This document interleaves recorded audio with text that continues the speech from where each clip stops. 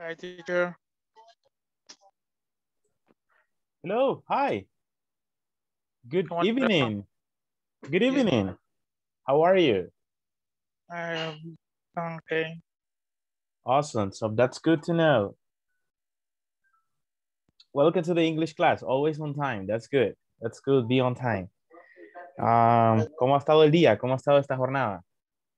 Pesadita, como siempre. Ahorita en una conferencia que la par también. De chino, otra. Oh my God. Yeah. And they are in what language are those conferences? In what language? Eh, Hoy es presentación de nuevos productos inglés, español, árabe, ruso y chino. Wow. Interesting. ¿Son interesantes? Sí, bastante, porque es producto nuevo. Pero ¿cómo hacen, o sea, para que entiendan todos? Es decir, ¿en qué idioma hablan? ¿Inglés todo? Eh, los principales inglés español, Ah, pero a los diferentes traductores pues tienen como otro canal que le van traduciendo. qué bien. Interesante, o sea que hay otra gente conectada, pero hay otro canal que, wow, that's Ajá. beautiful. Interesting, yeah. Pero el expositor está hablando en chino, en ese, o digamos, o sea, Eh, es Inglés y chino. español. Ajá. Son chinos, pero es inglés y español. Oh, priorizan el español porque, yeah, that's good. That's good, Sí, that's good. es un mercado fuerte para ellos, todo Latinoamérica. No, ¿cómo es? Yeah. Latinoamérica. Yes, in United States too, but United States, like, there are a lot of big competence. But wow, that's beautiful. Usted sabe que Chinese products are in everywhere. En todos lados hay productos chinos. Yeah, so they love to get it. Also cheaper prices too. Los precios también como que son bastante accesibles. The Chinese Bastante, bastante. prices. Ahorita más que todo están aumentando la calidad, ¿verdad? Si La usted calidad pasa del en una, producto. Good night. sí, Hello. Hi, Eric. Welcome. Thank you, teacher. O sea que van a mejorar el producto. sí, van mejorando. Mm, Entonces, si usted pasa ahí a una ferretería y mira la marca Total, yo soy el que compra esa marca. oh, nice. Mentira, Excellent. mentira. Ah. Ok, muy bien, muy Pero bien. ahí está también dos idiomas ahorita. Wow. Total. Yeah, nice. Vamos a investigar acerca de esa marca, se ve interesante. It's because there are a lot of products. Hay muchos productos, la verdad, in everywhere. So people must know about it. And because you are a buyer, como usted es un comprador, you must know about the product. Tiene que conocer del producto, right? Correcto. Y de ahí Y probarlo. las personas le van a preguntar a usted sobre ese producto. They ask you about the product. Pero ustedes no tienen alguna participación, o me imagino que como es internacional, es international. Ahorita solo hemos demostración de nuevos productos. Ok. Así que no hay como la vez pasada que le compré. Okay. Wow, so that's good. This is definitely is good. It's good. Right. Okay, sí, es muy interesante, la verdad, es este tipo de capacitaciones internacionales, that's beautiful because there are many people listening at in this workshop, que es como un taller, es like workshop about this one, or training about the new products. Sería como un training. Muy bien, eso está bien, me parece súper. Okay, let's welcome also to Catherine Cuellar, Trinidad, and Jancy Guadalupe. Welcome. Welcome for joining us here today in the class. It's good to have you here back. I sent the presentation, the PowerPoint presentation about today's class. Les acabo de mandar la presentación para que ustedes la tengan ahí. No sé si pueden revisar en el WhatsApp para que puedan ver si está ahí la presentación y la tengan available, la tengan.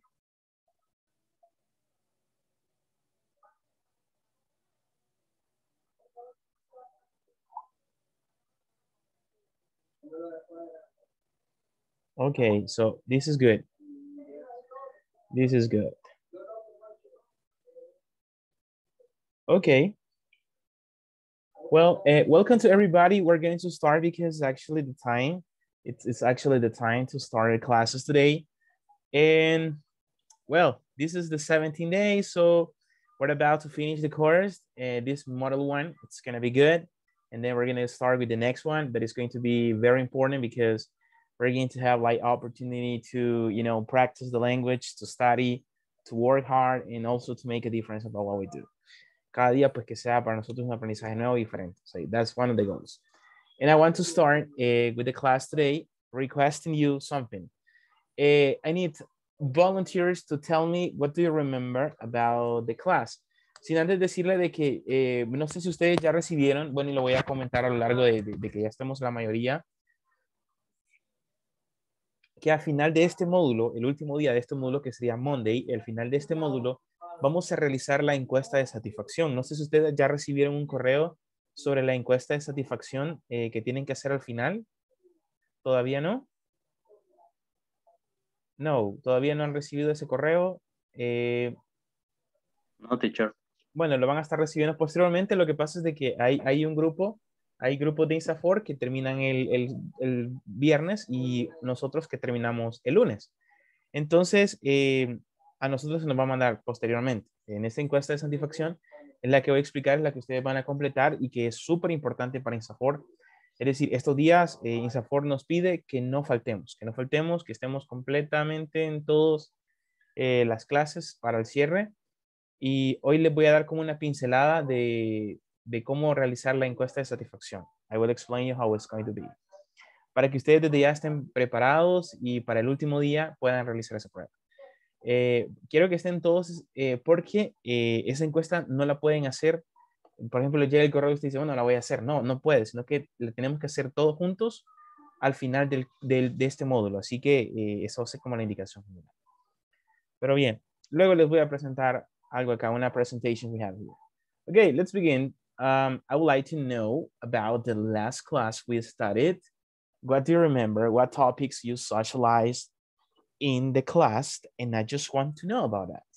Quiero que me diga qué estudiamos, qué se recuerda, qué temas vimos, what contents we studied, what we did, qué hicimos. Cuénteme qué hicimos y pues si lo quiere decir full English, dígalo full English. Si lo quiere decir The Spanish. address, teacher. Yes. The address of the work. Okay. All right, good, good. That's good. What else? ¿Qué más? ¿Qué más? The address. ¿Qué más? ¿Qué más? Cuéntenme, cuéntenme. Tell me. Yes.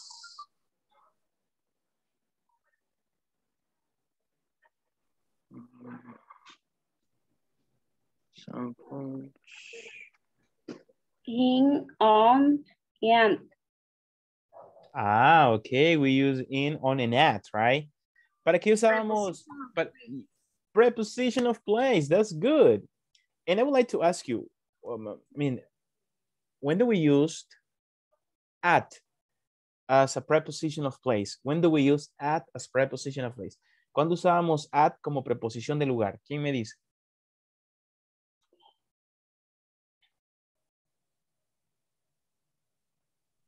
Cuando está sobre o a un lado de algo.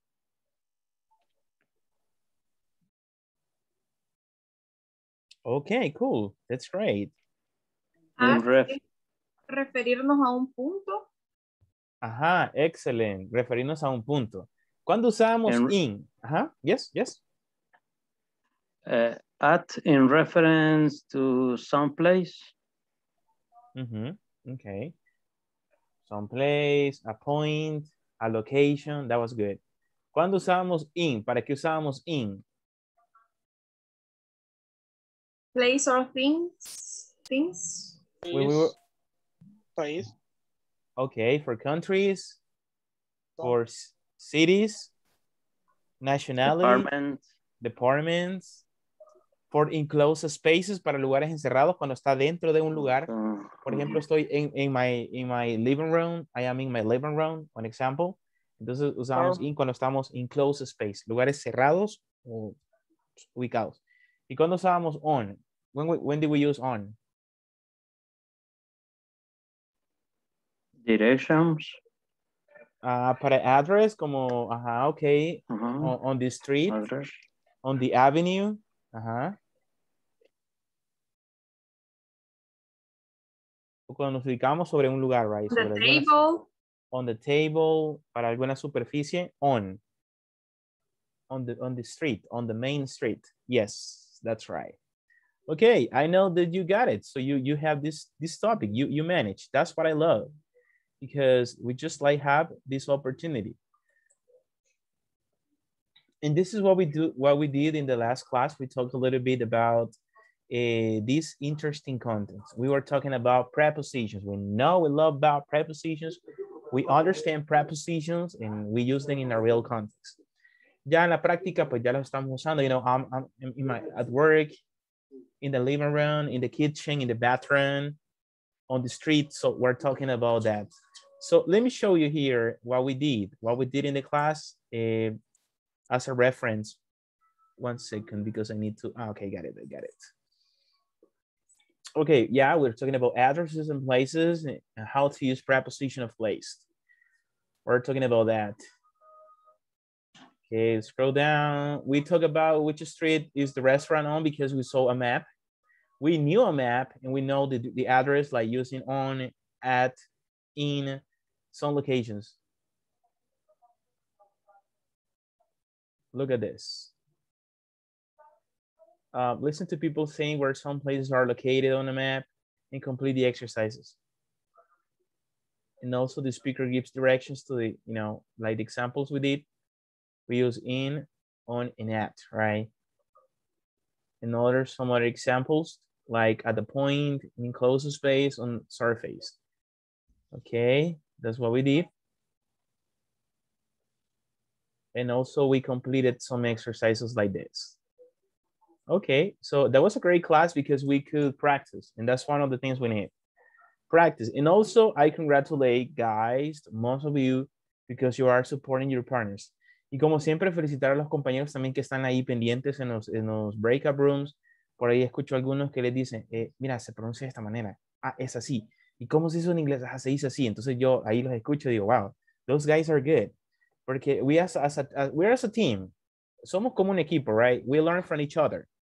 Y de repente alguien sabe una cosa, pero alguien sabe más y we complete each other. Eso sí es bastante interesante, que nos ayudamos entre todos, pero sobre todo también es repasar, ¿verdad? Eso nos va a ayudar para poder también fortalecer, repasar, estudiar un poquito, realizar ejercicios y que sean bastante interesantes para nosotros. Okay, we're studying the topic that is 17 today. I will share with you the next topic. Video conference 17, how to use there is and there are plus quantifiers. Wow, this is a nice topic. The how to use there is and there are plus quantifiers. This is going to be the topic for this class. But I want to know what are we going to learn from this class? ¿Pero qué vamos a aprender de esta clase? Teacher, ¿qué es lo que voy a lograr? Ask and tell people the specific location of places and directions surrounding my workplace. Ask and tell people the specific location of places and directions surrounding my workplace. Dice que vamos a preguntar y a contarle a las personas la ubicación específica de los lugares y las direcciones que están rodeando el lugar de trabajo. ¿Dónde está esta empresa? Ah, está la parte aquí. Es next to, is in front of. Next to, across from, behind. So, estos lugares nos indican, ¿verdad? Las direcciones, cómo llegar. Y that's what you did. You talk about the address. What else? Okay, I will be able to, let me see. Eric, can you help me to read what we are going to be able to do? Ask and tell people the specific location of place and direction surrounding my workplace. Places, directions. Places. Plural, acuérdese la S. Okay, places. And directions. Okay, that's the goal. Direction. Ok, Okay, let's start. Ask some classmates where their workplace is located. Ahora vamos a volver a hacer un pequeño backup acerca de where your places are located.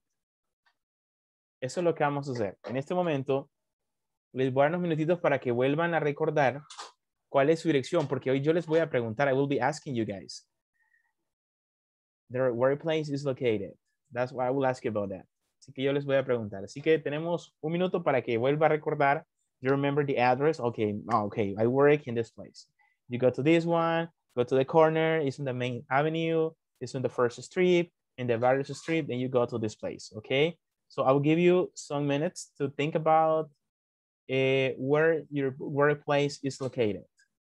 So you have a couple of minutes to think about it.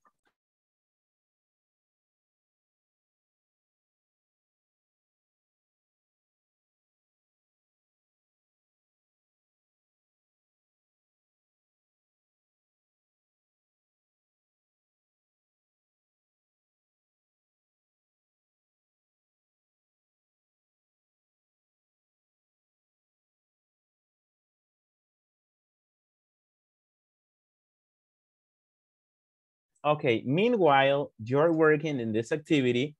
Mientras ustedes escriben dónde sus lugares de trabajo están ubicados, entonces yo voy a pasar la asistencia. I will pass the attendance list. Okay, just one moment to ask for the attendance list, to have the assistance.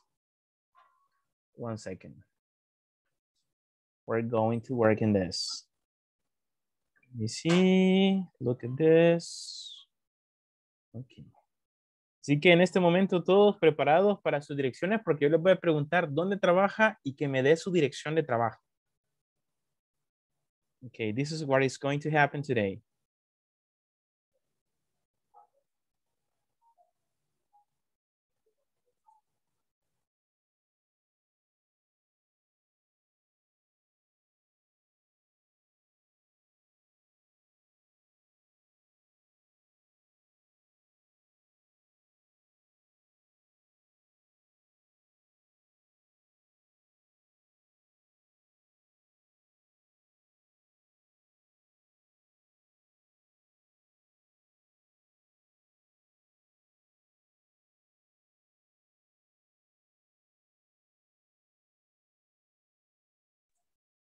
Okay, let's go with this. Adela Trinidad González. Present. Carlos Eduardo Melgar. Present. Eric Guillermo Herrera. Present. Ever de Jesús Candray. Present, teacher. Thank you. Gilmar Cruz. Present. Ina Crisia Santos. Present. José Ángel Guardado. José Ángel Guardado. He's not. José Daniel Rivera. Present, teacher. Okay, José Daniel, thank you. Karen Lisette. Karen Lisette Menjivar. She's not. Karina Yamilet Espinosa. Present. Catherine Abigail Cuellar. Present. Misael Rivera Aquino. Present, teacher. Misael. Okay. Present. Nancy Lisette Rodríguez. Present. Oscar Manuel Sánchez. Oscar Manuel Sánchez. He's not. Salvador Alfonso. Present, teacher. Thank you. Saúl Adolfo Beltrán. Saúl is not. Victoria María Vázquez. Present. Thank you, Victoria. Yancy Guadalupe Erazo. Present. Yancy Magdalena Hernández. Yancy Magdalena. She's not. Okay, thank you guys. Thank you. Very good. Very good. Thank you for the responsibility. That's awesome. Okay, are you ready? Yes. Are you ready? Yes. Okay. All right, let's go. I will choose somebody here. I want to choose somebody here from the class. We're going to break the ice here. Gilmar. Gilmar, the question is where your workplace is located. Where your workplace is located.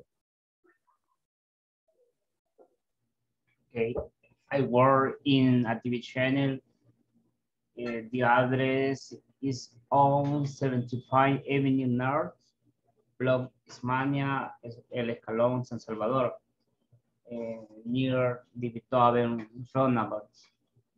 Okay, it's in the North Avenue, right? North Avenue? Yes. Yes. Okay, it's in the North Avenue. All right, thank you. That was good, Gilmar. Okay, I'm sorry, what's the name of the company? What's the name of your company? Gilmar? What's the name of the company? the name company, Tecnovision, TV channel 33. 33? Oh, Sí. 30, oh, 33, cool. It's a famous channel here. Yeah. Awesome. Okay, Gilmar, do me a favor. Say a number from 1 to 20.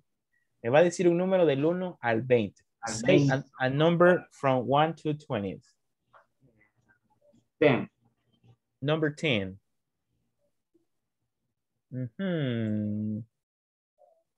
Karina Jamilet. Okay, Karina. What is your workplace located? Where is your workplace located? Okay. Hello, teacher. Hello. Dirección, ¿verdad? Yes. Okay. Hipermall Las Palmas, White Puerto de la Libertad, in Santa Tecla. Professional Work, Avenue, ¿qué? Avenue, perdón, Company APS Profession Display. Okay, awesome. Great job, that was good. Okay, say the number from 1 to 20. Thank you. Hello. Okay, díganos un número del 1 al 20. 5. Number 5 in English. Come on, in English. 5. Okay. 5. All right, all right. Gilmar. It was Gilmar. Another number. Another number because number 5 is Gilmar. Other number. Okay. Nancy. What? Oh, Nancy? you need Nancy to talk. Nancy. Yes. Nancy, is Nancy here? Nancy Rodriguez. Okay, Nancy, you are selected. She preferred to say the name. That's cool, Nancy. Okay, Nancy, where do you work? Norman 3, Block B, 3 and 31.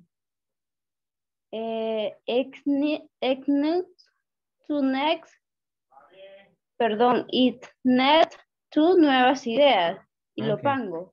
Okay. Nuevas Ideas y Lopango. All right. And I'm sorry, what's the name of the company? What's the name of the company? Constructora Medina. Okay, awesome. I have heard about this company. And next question, select a number from 1 to 20. You can say one number from 1 to 20, or you can say the name of the person if you want to. Me va a decir un número del 1 al 20, o si usted quiere que alguien participe, pues usted dice el nombre. You know what? I want this person participate. Ok, teacher, permítame.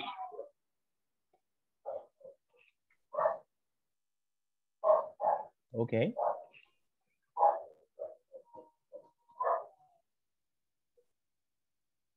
Daniel Rivera. Daniel Rivera. Sí. Is Daniel? Oh, yes, Mr. Rivera. Salvador. Yes. Okay, Mr. Say your, where do you work? Where your workplace is located? You can start. Name is Grupo QS Plastic BECAS. Where do you work? Highway to Comalapa, kilometers 6 in front of the Navarra Ranch, with why the Jaguar. Okay, in Spanish, El Paso del Jaguar, right? Yes. Okay, all right. Paso del Jaguar, okay, that's okay. Thank you so much. All right, so select somebody else, please. I think it's much better than numbers. And say the name of someone from this class.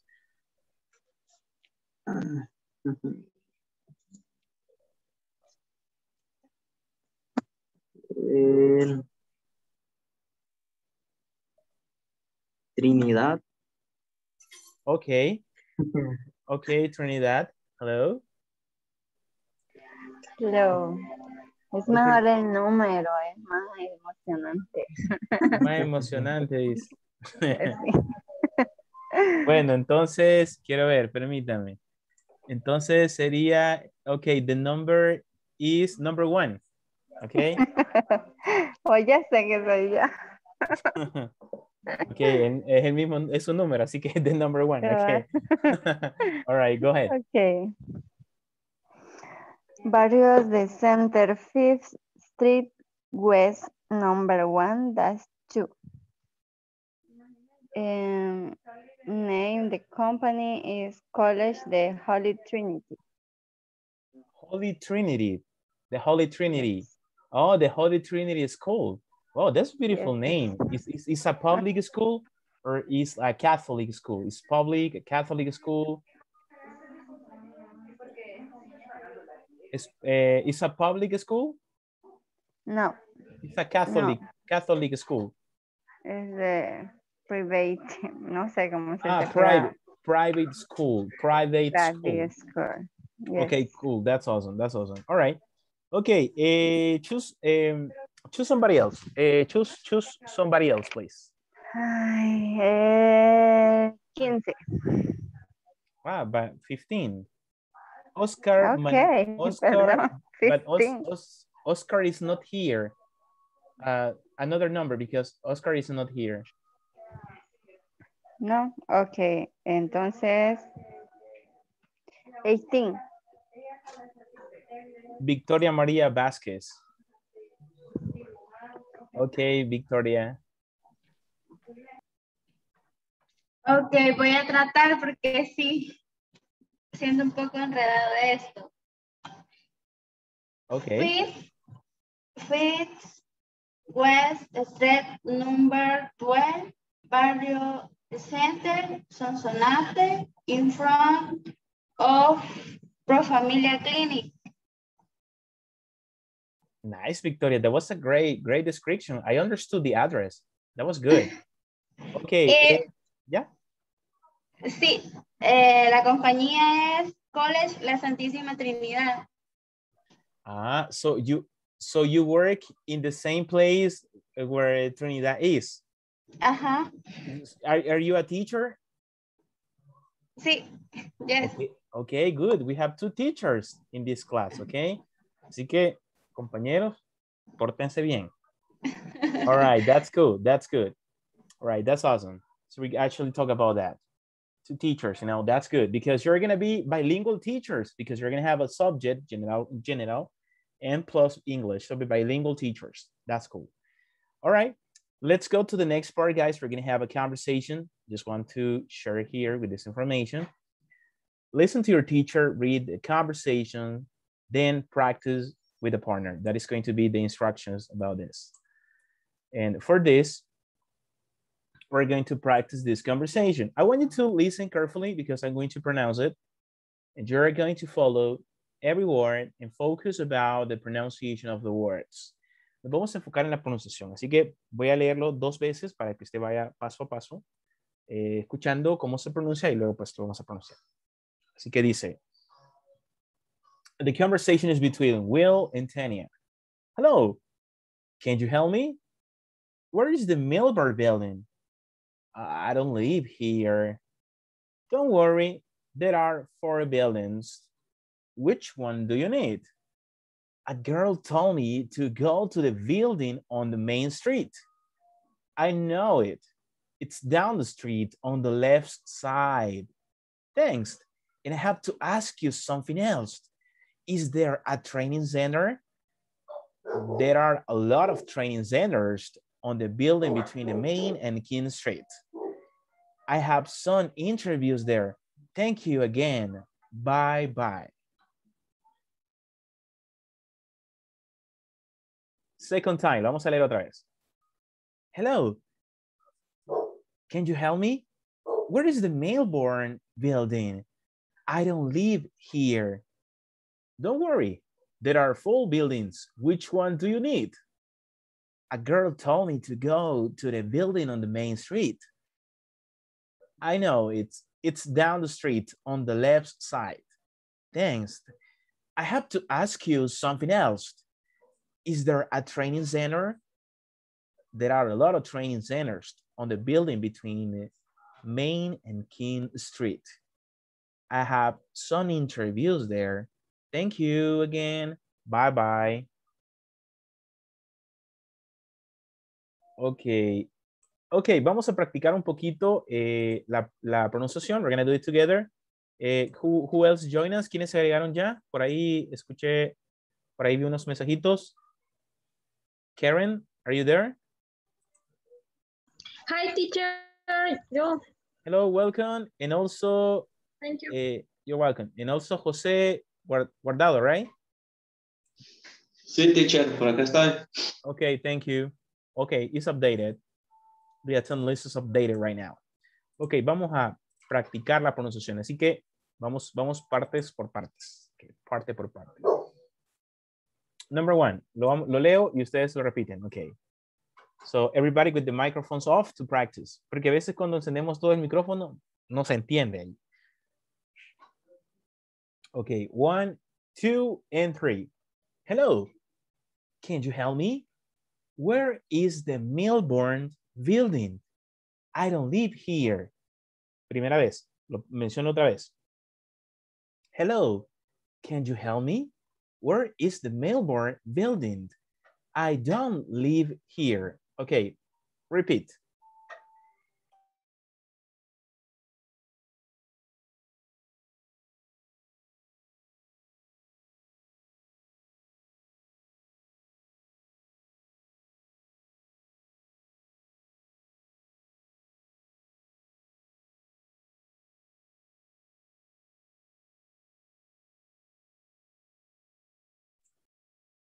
Okay, next.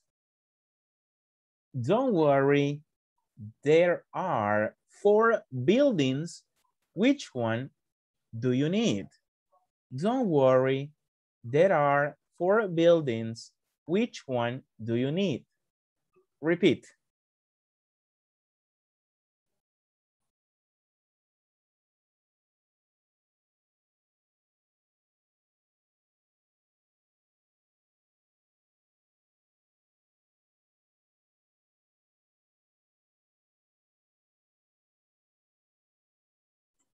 A girl told me to go to the building on Main Street.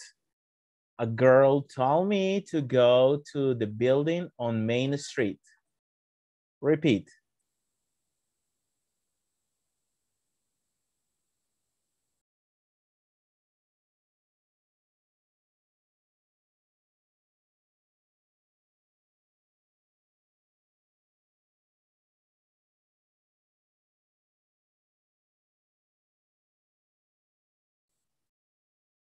I know it.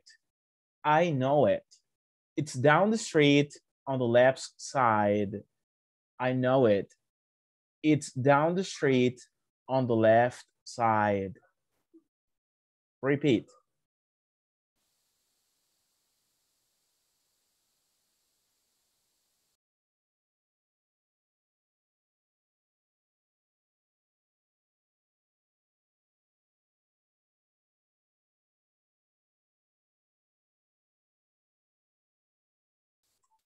Thanks.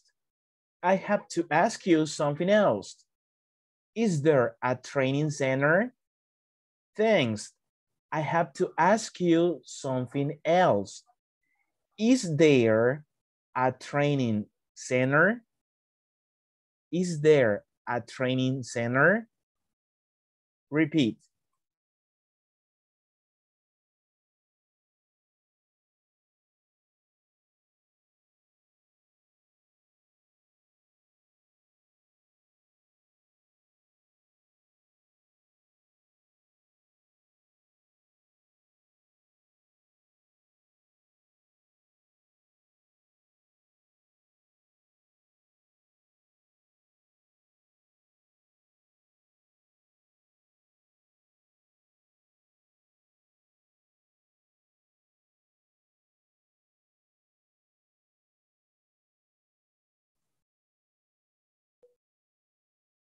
There are a lot of training centers on the building between Main and King Street.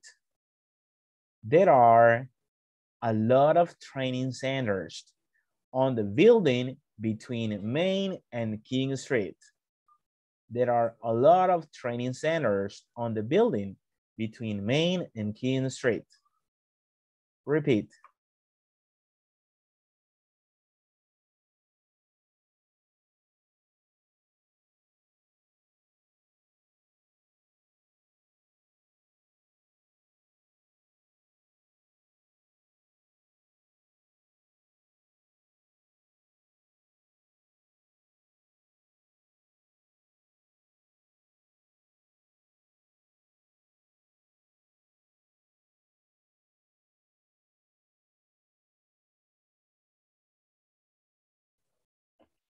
Okay, next. I have some interviews there. Thank you again. Bye-bye. I have some interviews there. Thank you again. Bye-bye. Repeat.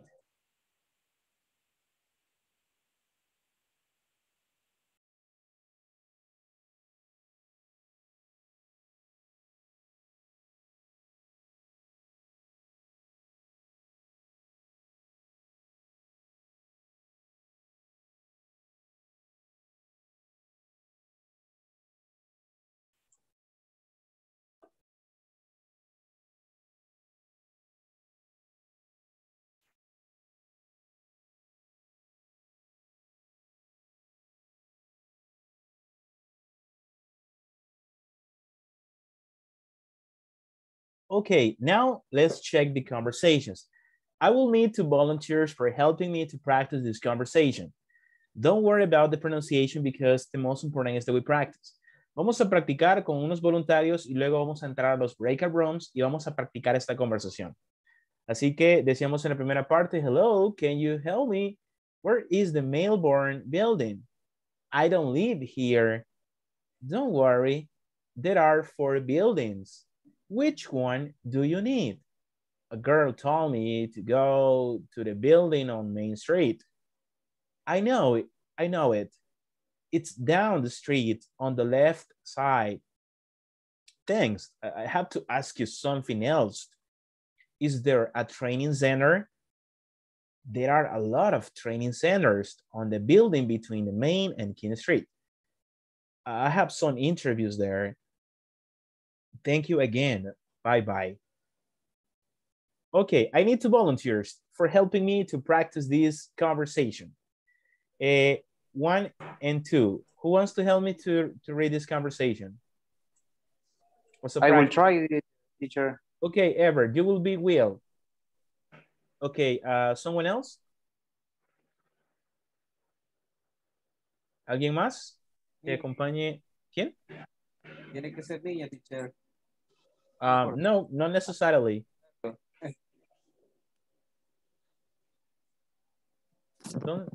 Entonces, ¿quién nos ayuda?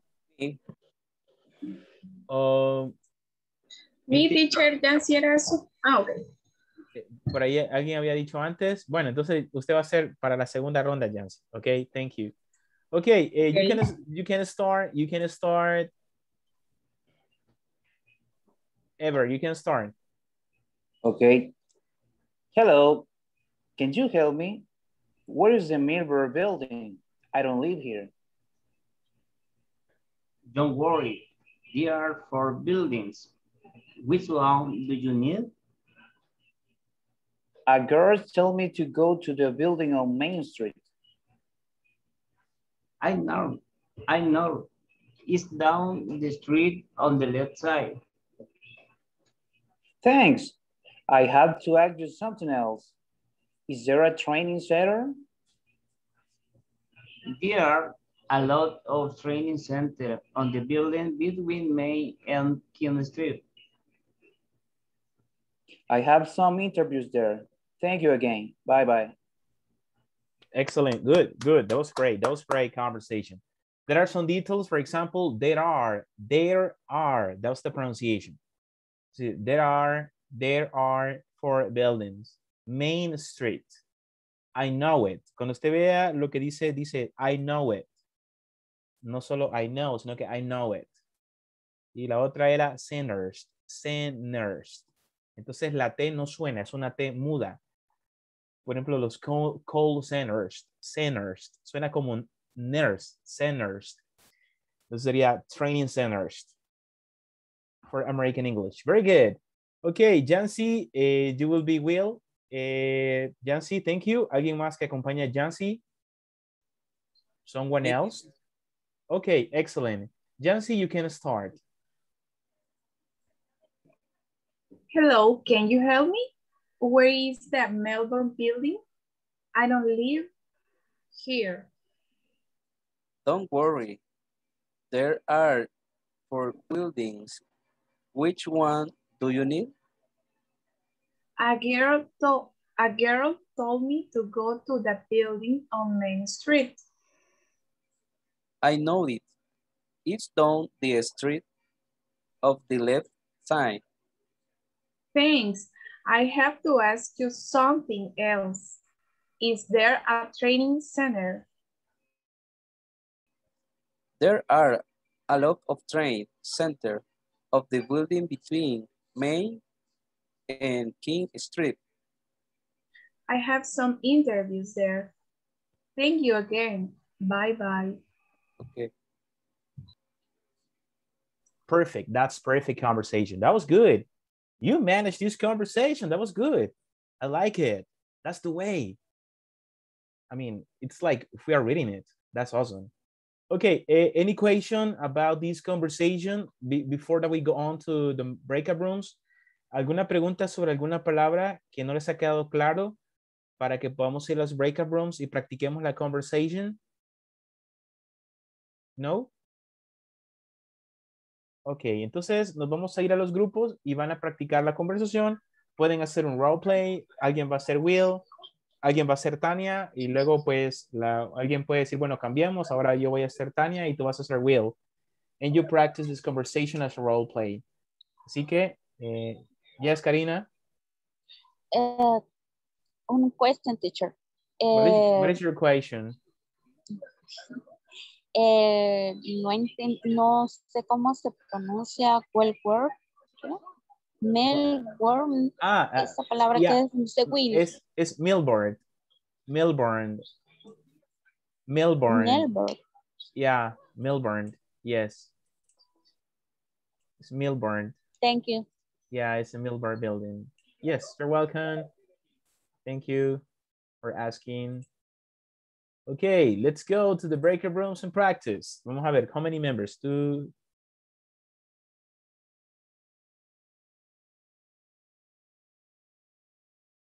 Okay, so we're going to work in 7 groups. We're going to make 7 groups. One second. Ok, tenemos unos minutitos, 5 minutitos para practicarlo. Vamos a practicar la conversación con su compañero, both sides, and then we go back to the main. Hay un grupo que va de 3, en este caso sería Carlos, Karen y Victoria, para que ustedes puedan ahí turnarse en la conversation y all of you can practice. But all of us, we are working in pairs, ¿ok? De ahí todos los demás trabajamos en pareja. Así que let's go and practice this conversation.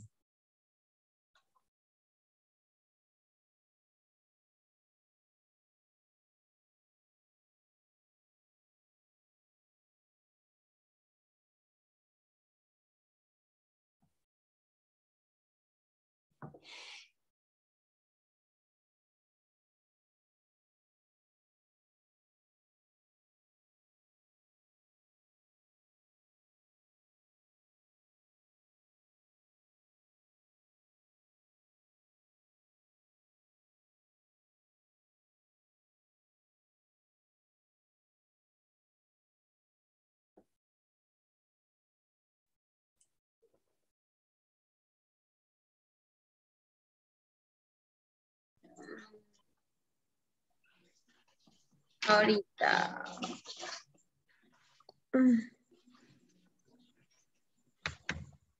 Pues al parecer no sé si ya les aparece. Sí, ya. Hello.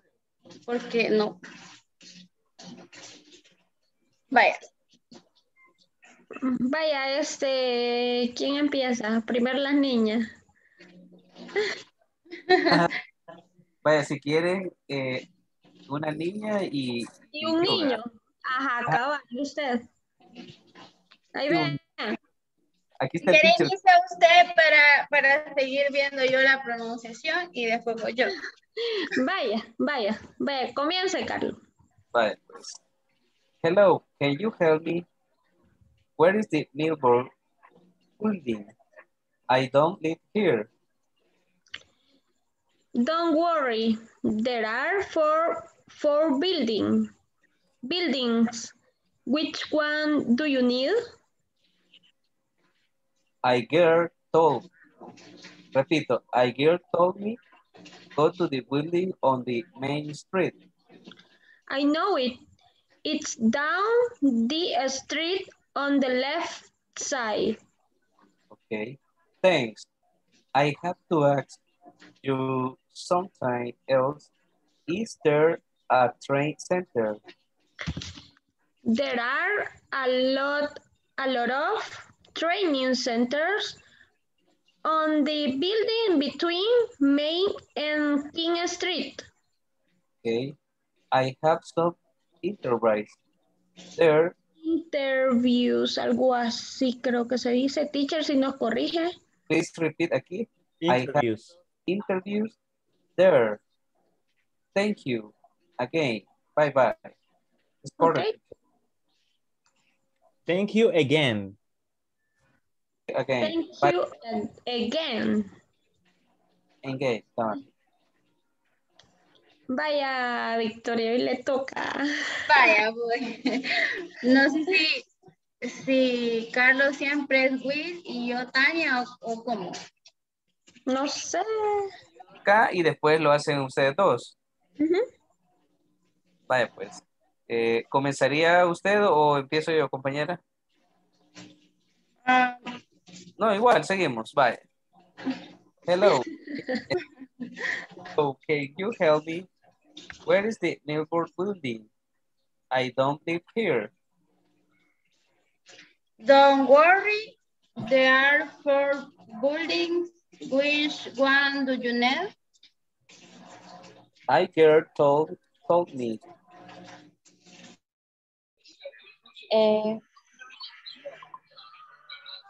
We filtered me to go to the building on my street. I know it. It's down the street on the left side. That's I have to do something else. It's their training center. There are a lot of training center on the building between Main and King Street. I had some interview there that you. I go bye-bye. Thank you again. Thank you again. Okay. Oh, thank you. Thank you Teacher, again. teníamos una duda, si es a gear, a here o a gear. A girl. A girl. A girl told me. A girl told me. Gracias. A girl told me to go to the building on Main Street. I know it. I know it. It's down the street. Yes, I know it. I know it. Yes. Ok. Correct. Try it again. Ok. Comienzo yo ahora. Si Yes. Hello, can you help me? Where is the Melbourne building? I don't live here. Don't worry, these are for building. Which one do you know? Ay, se me olvidó otra vez. A girl. A girl told me. Alto, aquí. Hay una palabra que se pronuncia así. Okay. Which one do you need? Which one? Which one do you need? Which one? Which one do you need? A girl told me. A girl told me. A girl. Sería, a girl told me to go to the building on Main Street. I can eat on the street, on the list, sí. Sí. No sé si sí. Side. Side. Side. Side. Side. Yes. Mm-hmm. Thanks. Thanks. I have to ask to use something else. Is there a train? Something. Something else. Something else. Something else. Is there a training center? Center, perdón. They are lot training center of the building. Building my King Street. I have some interviews there. Thank you again. Bye-bye. Ok, si quieres comienza tú ahora. Ay, qué difícil. Ok. Hello, estamos bien. Thank you again. Bye-bye. Bye-bye. Ahora la volvemos a repetir. Vale, si quieres te empiezo. Hello,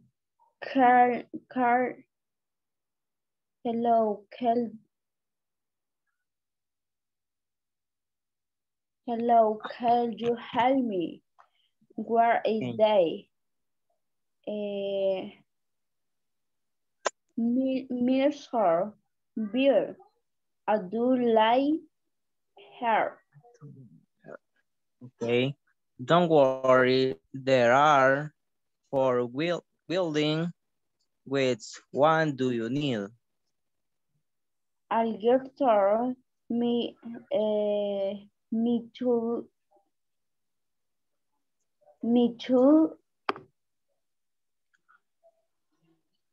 Go to Berlin and Mentory.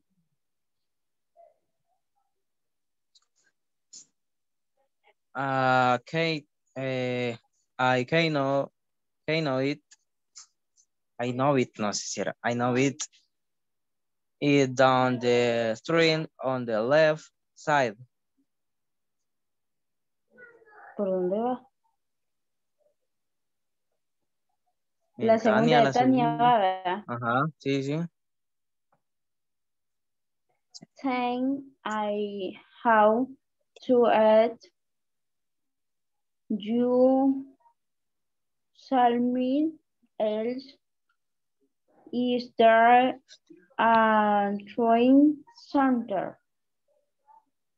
No, center no se dice. Center. Sonar. There are a lot of training center on the building between main and kid strength. I have some in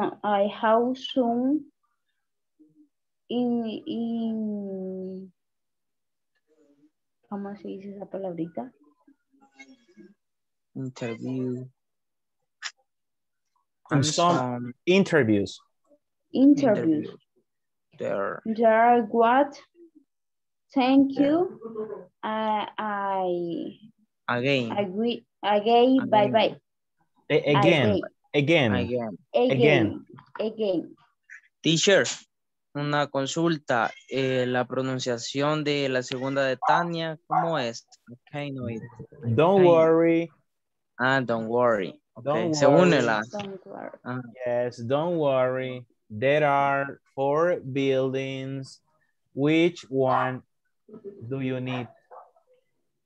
Okay. Hoy voy con Will. Hello, can you help me?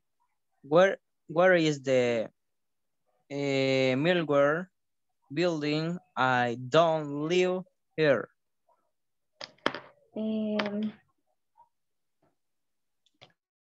Something else. Is there a training center? There are a lot of training center of the building between Main and the King Street. I have some interviews here. Thank you again. Bye-bye. Okay. Ahora te tocaría a ti como Will. Okay, vamos. Hello, can you help me? Where is the Melbourne building? I don't live here. Don't worry. There are 4 buildings. Which one do you need? I geared to me to go to the building on the main street. I know it. It's down the street on the left side. Thanks. I have to ask you something else. Is there a training center? There are a lot of training centers on the building between May and King Street. I have some interviews there. Thank you again. Bye-bye. Excellent. Excellent. That was good. That was good. I really like it. Excellent. Thank you, teacher. You're welcome. We're going to go back to the main sessions right now. Just like, just 1 more minute.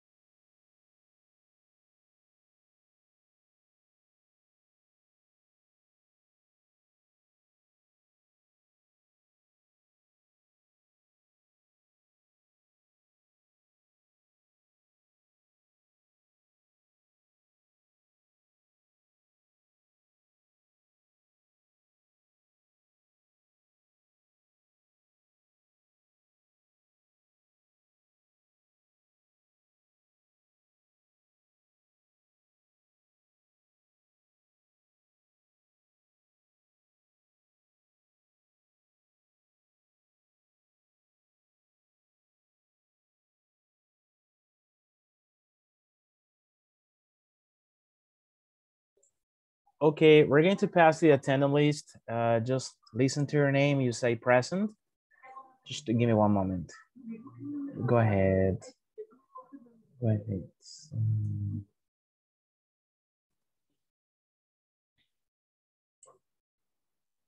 Adela Trinidad González. Present. Carlos Eduardo Melgar. Present. Eric Guillermo Herrera. Present, teacher. Ever de Jesús Candray. Present. Gilmar Cruz. Present. Ina Crisia Santos. Present. José Ángel Guardado. Present, teacher. José Daniel Rivera. Present. Karen Lisette Mejibar. Present. Karina Yamilet Espinosa. Present. Catherine Abigail Cuellar. Catherine Abigail Cuellar. Misael Rivera Aquino. Present, teacher. Ok. Nancy Lisette Rodríguez. Present. Oscar Manuel Sánchez. Oscar, no. Salvador Alfonso. Present, teacher. Saúl Adolfo Beltrán. Victoria María Vázquez. Present. Thank you. Yancy Guadalupe Erazo. Present. Yancy Magdalena. Ok. Bien, I need to explain you something. Necesito explicarles algo, ya que, bueno, está parte de la mayoría y quiero explicarles sobre la encuesta de satisfacción que vamos a hacer al final de nuestro curso. Nosotros terminamos el día lunes, ¿verdad? Entonces, al final del módulo, nosotros hacemos una encuesta de satisfacción. ¿En qué consiste esa encuesta? Hay preguntas bastante importantes que hacerle y en el cual usted tiene que hacer. Se les va a enviar a un correo a ustedes, un correo personal, yo creo que a partir de mañana o posteriormente, con la información sobre esta encuesta y hasta el enlace de la encuesta. Lo que sí necesito que ustedes hagan es que si les llega, no lo vayan a contestar. No lo vayan a contestar, por favor. Porque esa encuesta de satisfacción la hacemos todos juntos el mismo día y yo les voy como dando una orientación acerca de esta encuesta. Entonces, por favor, no vaya a hacer esa encuesta, sino que la vamos a hacer el último día. Quiero que veamos lo siguiente. 3 criterios importantes. Les van a aparecer así. 3 criterios importantes para aprobar el módulo. Tiempo de conexión, arriba del 80% de asistencia, es decir, se nos pide que esta semana no faltemos, que estemos ahí al 100%. Desempeño en la plataforma arriba del 80%, es decir, que usted tenga una nota de 8, no la baje de 80, ¿verdad? No puede bajarla de 80. Incluso creo que puede intentarlo y pues para subir la nota, si lo puede hacer también. Y la encuesta de satisfacción completa, correcta y en la fecha indicada. En este caso, por eso es que no la puede hacer en una fecha diferente. La vamos a hacer todos juntos, la encuesta de satisfacción. Entonces ya tenemos 2, el tiempo de conexión de clases arriba del 80% de asistencia y el desempeño en la plataforma arriba del 80%. La encuesta de satisfacción completa. Vaya, les va a llegar un correo como este. Algo así, ve. Dice, por favor, completar la encuesta de satisfacción del curso Inglés Participantes Módulo 1. Ahí le dice, buenos días, aquí pues le enviamos para solicitarle su valioso apoyo para llenar la encuesta de satisfacción, que la haremos todos juntos el último día de la clase, la cual se llena en conjunto con su facilitador y durante su última sesión de clases del módulo. Por lo que solicitamos de manera especial no falte. Recuerde que es requisito llenar esta encuesta según el lineamiento de INSAFORP. Aunque usted no continúe con el siguiente módulo del programa, tiene que hacerlo porque es una encuesta muy importante para INSAFORP. Por si posteriormente usted va a seguir más adelante o no se sabe o sigue el proceso, sí tiene que hacerla y el último día que nos correspondería el día lunes. Por eso dice ahí en rojo, solicitamos de favor que al terminar de llenar la encuesta nos envíe una captura de la pantalla de que completó el mismo número por medio de su grupo de WhatsApp. Es decir, bueno, esa parte la explico yo más adelante. Y les va a aparecer algo así, detalle del curso, orden del inicio. Entonces les va a aparecer un número como este. Lo que se nos ha pedido es, por ejemplo, de que hay muchos que comienzan a digitar cada número y entonces a veces da error. Entonces es mejor copiar y pegar. Así que ese día que usted vaya a hacer la prueba, le recomendamos que mejor copie el orden de inicio que va a recibir usted en su correo, cópielo y lo pega para no estar digitando y que este le genere un error. El nombre completo según el registro INSAFORP, ahí usted pone su nombre, lo copia y lo pega. El correo electrónico que también usted utilizó, lo copia y lo pega. El número de celular, bueno, lo que le va pidiendo ahí es encuesta. El nombre de la empresa, en este caso, según INSAFORP, es decir, que usted le va a poner el nombre que aparece en su correo. No le vaya a poner otro nombre, ¿verdad? Por ejemplo, acá, Asociaciones Aldeas Infantiles, SOS El Salvador. Un ejemplo. Nombre del proveedor con el que se capacitó, usted va a poner Inglés Corporativo, Regal International SA de CB. Entonces, porque nosotros estamos con INSAFORP a través del proveedor que es Inglés Corporativo, Regal International SADC. Nombre del curso, inglés principiantes, módulo 1, la fecha en que inició, también le va a dar ahí la fecha en que inició, y al final el enlace para tomar la encuesta. Entonces, usted le va a dar clic a la encuesta y ya toda esta información que está ahí en su correo, usted la va a ir copiando y pegando. Es mejor que estar digitando, porque a veces se puede equivocar, a veces un punto va mal, a veces se le va una coma, no sé. Entonces, se nos pide que sea copiar y pegar con esa información. Entonces, eso es cuando lo vayamos a hacer todos juntos el último día de clases. Ese día que lo hagamos, yo les voy a decir, vaya, empecemos a hacerlo y va a haber una persona de parte de Inglés Corporativo que va a estar monitoreándonos y ayudándonos. Por si alguien tiene una dificultad, él se va a buscar a esta persona que se llama Jason y que va a estar acompañándonos a nosotros. Entonces, imagínese que usted ya le dio el enlace y comenzó a llenar y entonces ya al final le dio submit, que significa que ya envió ya su encuesta. Usted le va a aparecer, bueno, aquí está un correo que les mandan. Aquí creo que también se los mandan por WhatsApp, si no me equivoco. La misma información, pero claro, que sea suya, ¿verdad? Y también se los mandan por WhatsApp. Cuando usted ya haya terminado de hacer su encuesta, su encuesta de satisfacción, usted le tiene que tomar una captura a la pantalla donde le va a aparecer un cuadrito como este que dice, gracias, la respuesta se ha enviado. Entonces usted le va a tomar una captura a esto y lo va a enviar al grupo de WhatsApp de nosotros. Y abajo le va a poner su nombre. Por ejemplo, acá, cuando ya usted haya llenado, le va a aparecer automáticamente en la encuesta, gracias, la respuesta se ha enviado. Entonces usted le toma la captura y abajo va a ponerle su nombre. Le escribe ahí, digita su nombre. Un ejemplo, Maybelline, Ana, Gloria, etc. Entonces usted me va a enviar a mí ese día que lo hagamos todos a través del WhatsApp la captura de este etiquetito que dice gracias. Es como la evidencia de que usted ya lo hizo por si posteriormente de repente le dicen, mire, pero es que no lo ha hecho. ¿Cómo no? Yo lo hice. Por eso es que se pide esta captura de pantalla y el nombre del que está ahí. Entonces, eso es lo que ustedes van a hacer ese día.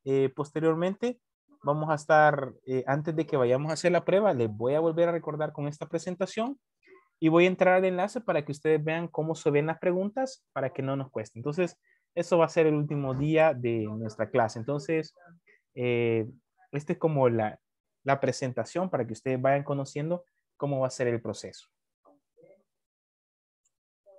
Muy bien. No detallamos más porque posteriormente voy a volver a recordarles los pasos a seguir porque hay algunos estudiantes que no están este día. Muy bien. Vamos al siguiente ejercicio, que en este caso sería we have read the conversation y vamos a contestar las preguntas. Read the conversation again to answer the questions. How many Melbourne buildings are there? De acuerdo a la conversación, ¿cuántos buildings are in Melbourne? Necesito que... Four buildings. Ok, vamos a ponerle entonces, para decir que hay, significa there are four buildings? Entonces la respuesta es que es there are 4 buildings. Porque, ¿qué significa la palabra there are? Significa que hay, pero para plurales. Entonces por eso yo ocupo there are para plurales. Like this. There are 4 buildings. Number 2, where is the building where Will wants to go located? Where is the building where Will wants to go located?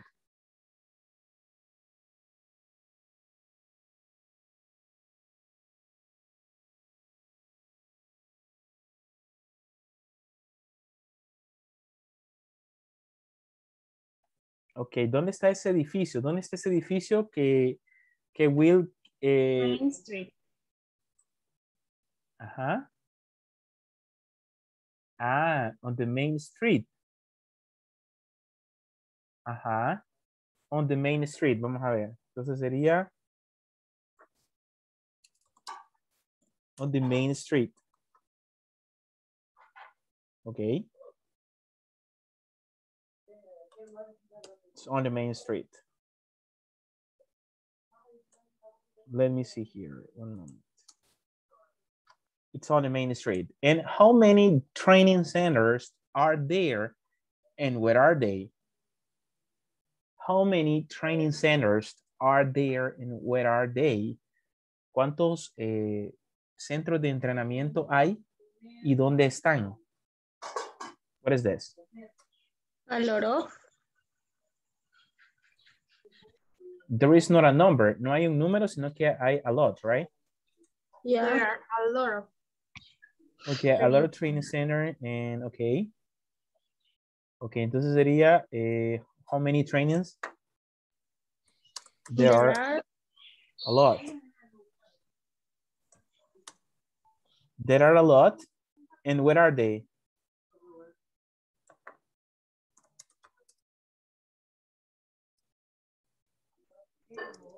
Hay bastantes y están. ¿A dónde están? Between Main and King Street. Okay. Look at the example. Ajá. Between. Main and King Street. Yes. Look at the example. Yeah, so look at the example.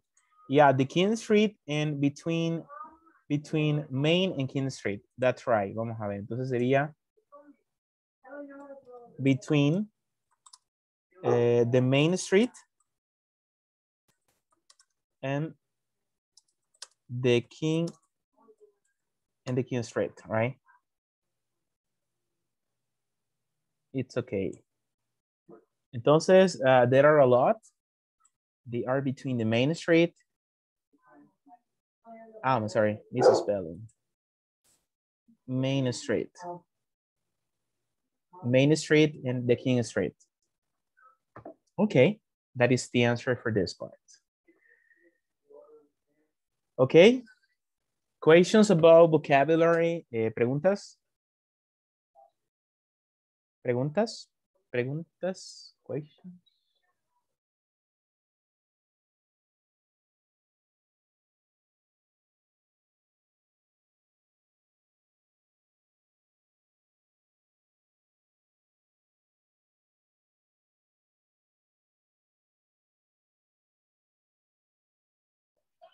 Teacher. No questions? No questions? Teacher, Yes. ¿qué significa between? Between significa entre, para ubicarnos dos lugares, entre este lugar y este. Between. Lugares. Ajá, entre. Significa entre. Ajá.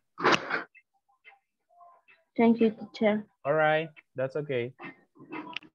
Great. Okay.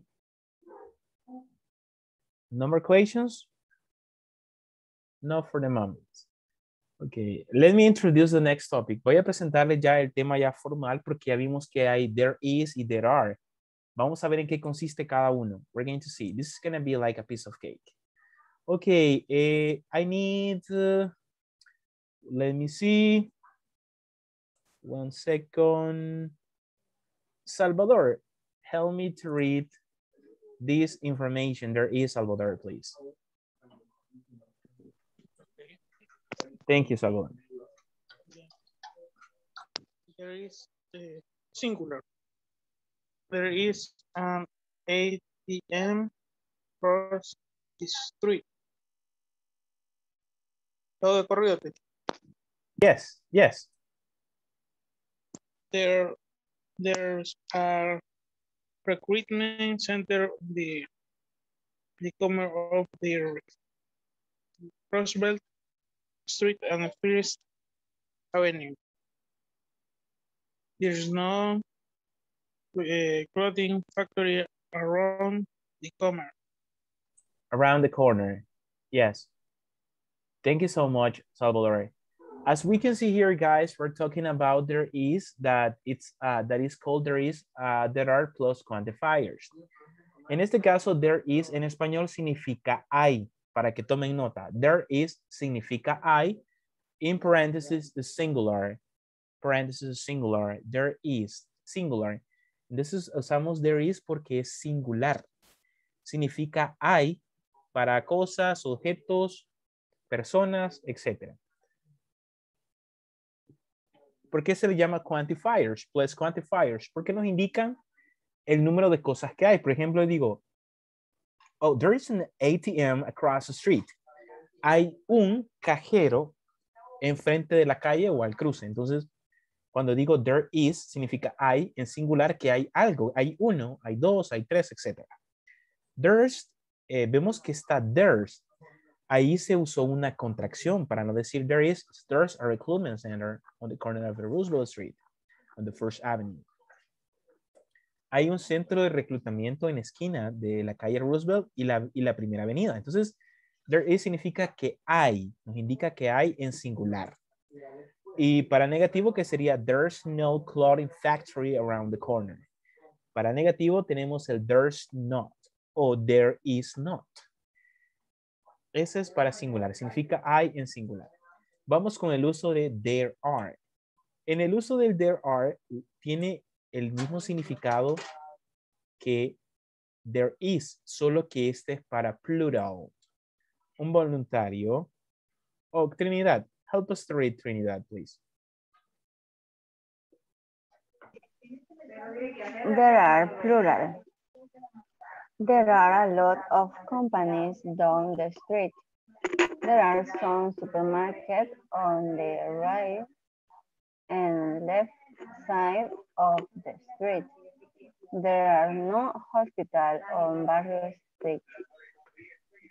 Thank you so much, right? Is as Trinidad read before, I mean, this is for plural. Este es para más de dos cosas y también significa hay. Hay singular, hay en plural. Por ejemplo, digo, there are a lot of companies down the street. Hay bastantes. Entonces vemos que decimos there are, hay bastantes. There are a lot of companies down the street. There are some supermarkets. Hay algunos supermercados. Estamos hablando de un plural. There are no hospitals. There are no hospitals. No hay hospitales. Entonces, este es como el tema de los quantifiers. But I want to share some extra information that is going to be valuable to reinforce the topic. Veamos el siguiente. Un momentito, 1 second. Look at this.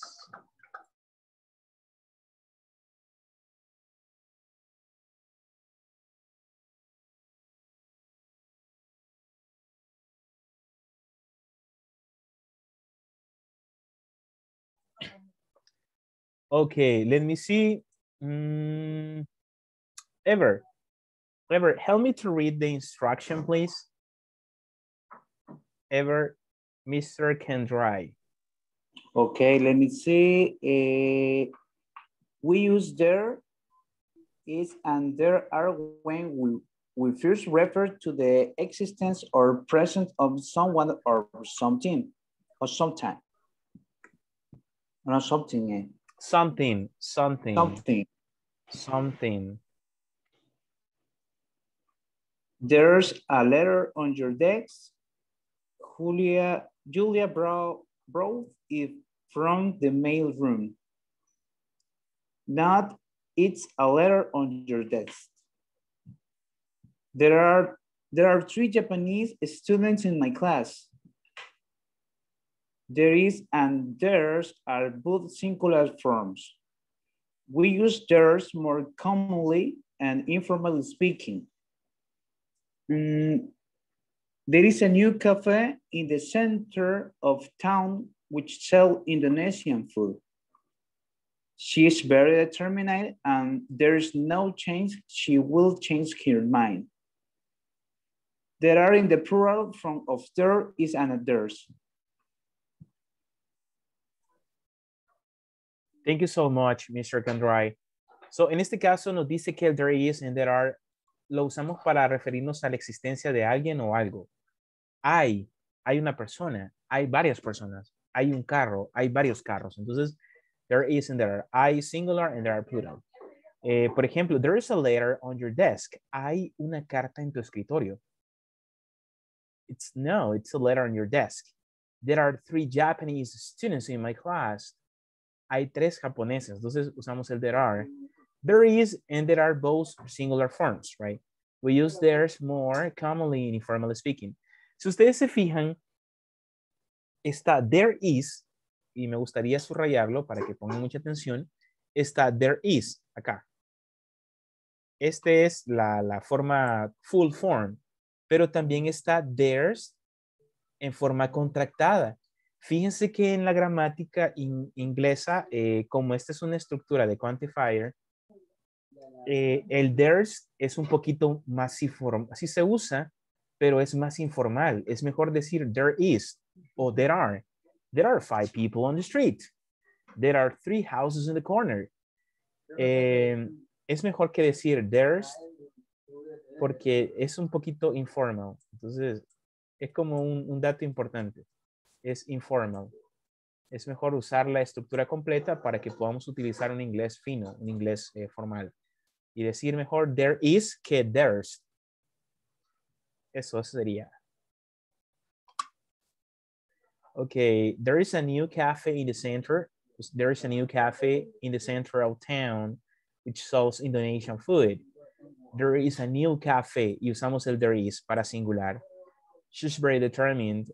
There is no chance she will change her mind. No hay. Aquí está, there's no, pero sabemos que aquí lo han puesto de una manera informal. Posiblemente sea una conversación informal. There are is the plural form of there is and there are. Ok, entonces there are es plural y there is es singular. Singular. Yes, singular. Entonces para que podamos diferenciar las dos, teacher, y cuál es singular y cuál es plural and how it is. Ok, veamos algunos ejemplos. Look at some examples.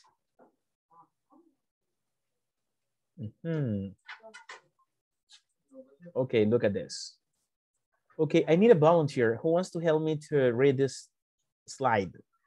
I need a volunteer. ¿Quién me quiere ayudar a leer esta slide? Me, teacher. Say your name, please. Eric. Eric, thank you, Eric. Appreciate it. It's all yours. You can read it. Use of there is, there are in sentence in question. Affirmative sentence, singular, there is a cat in the room. Siempre tiene que leer la S. Acuérdese que si no lee la S va a sonar singular. Yes. Okay. Affirmative sentences, singular, there is a cat in the room. Plural, there are 2 cats in the room. Negative sentences. There is not a cat in the room, singular. Plural, there are not 2 cats in the room. There is no cat in the room, singular. Plural, there are no cats in the room. Question, singular. Is there a cat in the room? Plural. Are there 2 cats in the room? Contracted form of there is, there are. Contractions are only possible from there is, there's.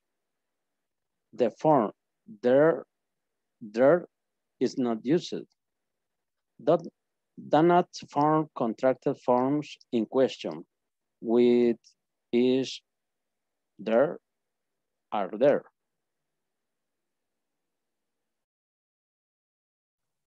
Thank you so much. Look at this one. We're going to see the general structure of this.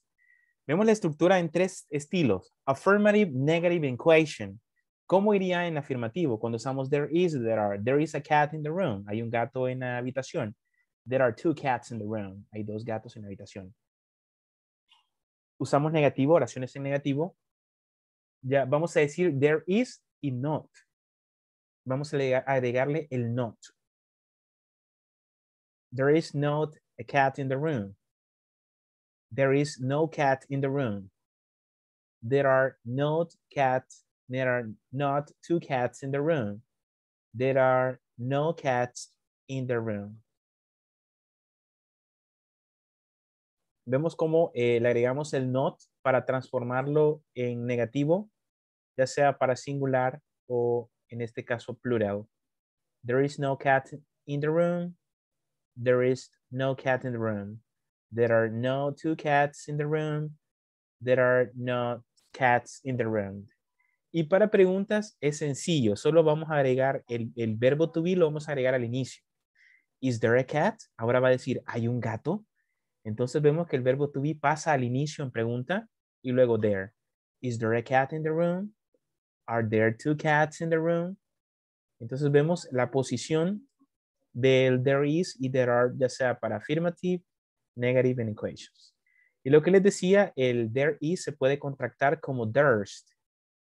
El there are no se puede, solo el there is. Si usted quiere contractar, el there are no se puede contractar, solo se puede con el is. Y va a decir there is, there's. Pero ustedes saben de que es informal, se puede usar, claro, pero en conversaciones informales. Ok, questions for the moment. ¿Hay alguna pregunta hasta este momento?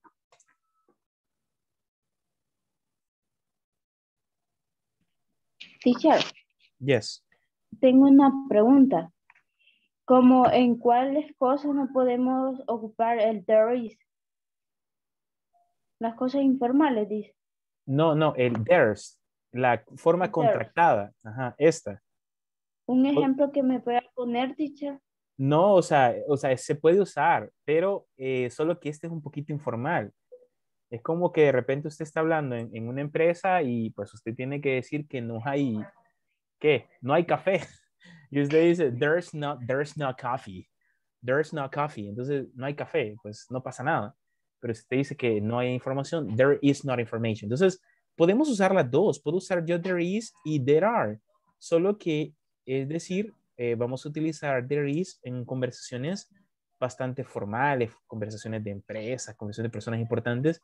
Y en una conversación entre amigos, entre charada, yo puedo usar el there's. There's. Yes. Okay. Thank you. You're welcome. No more. Si no, pasamos a la siguiente slide.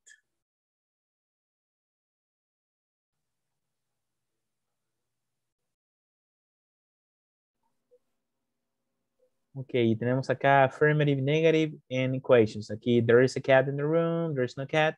In informal English, you may heard the contracted form there is used with plural nouns. This is grammatically not correct. Y cuando usted quiere hacer la forma contractada de plurales, pues no se puede. Gramaticalmente no es correcta. Nos está diciendo aquí que si hacemos la contracción es informal. No se puede. Ok, vamos con el siguiente ejercicio. Complete the exercises with there is or there are and a quantifier. Por ejemplo, vamos con la primera. Mercantile presentation across the street in the morning. ¿Cuál va a usar? There is o there are. La número 2. Y usamos some. Some significa algunos. Y no, pues se sabe que es no.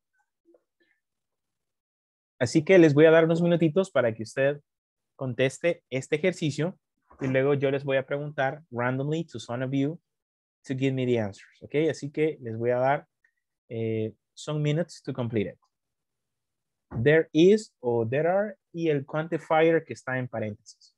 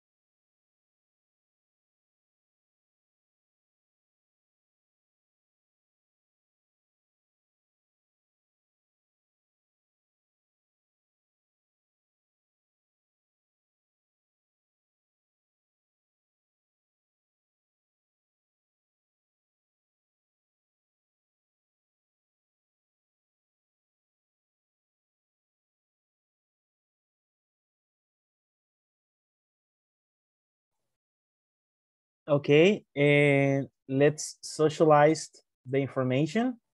Vamos a ver. It says, complete the exercises. Vamos a ver. The number one. What do you think, guys, goes with the number one? There is. There is. There is. There is. There is, okay. There is marketing presentation across the street. Okay. Number two. There are some. There are some. Yeah. Significa hay algunos. Entonces, ese some se le llama quantifier porque representa algo que cuenta, una cantidad, algunos. Es una cantidad indefinida. Entonces, there are some. Muy bien. Aquí en el chat lo estoy actualizando. Number three. There is. No. Okay, there is a recruitment center. Oh, there are. No. There is or there are. No sé si es there are porque es centers. Centers. There are no recruitment centers around my building. Entonces la respuesta es there are no. There are no. Yeah, there are no centers. There are no centers. Revisen en el chat, ahí lo vamos actualizando. Number 4. What is the There number? is no. There is no. Okay. There is no. Yes. That's okay. Number 5. Banks. There are behind factory work. There are, okay. There are banks. Hay bancos, there are banks. Para plural y la siguiente, bueno, se vuelve la 1, I don't know. Around a building, around the corner. There is. There is. There is around a building, around the corner. Okay, that's okay. That is clear, that is comprehensive. Do you have questions about this topic? ¿Tienen alguna duda todavía sobre este contenido? Veo que contestaron muy bien. You answered pretty good. So, do you have a question? No? No. Easy. Easy, easy, like a piece of cake. Está fácil. Muy bien, vamos con la última parte. Usted va a crear una conversación con su compañero. Describing the places that are around the building using the grammar. Por ejemplo, acá está. Tell me, where do you work? I work, y ustedes le van a poner ahí donde trabajan. Pueden poner algún lugar inventado o puede ser un lugar real. Where is it? Oh, it is in the main street y da la dirección acá. And you, where do you work? Well, I work in this. Entonces, ustedes van a completar esta conversación con la información que ustedes quieran darle, ya sea inventada o real. Yes, Trinidad.